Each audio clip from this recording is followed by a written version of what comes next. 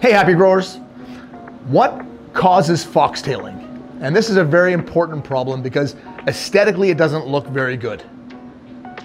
From a potency perspective, it doesn't change.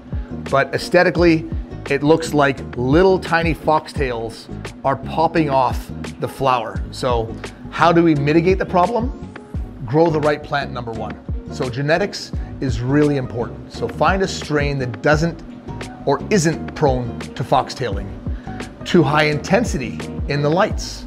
You want to sit around 800 to 1000 ppfd is kind of the perfect zone.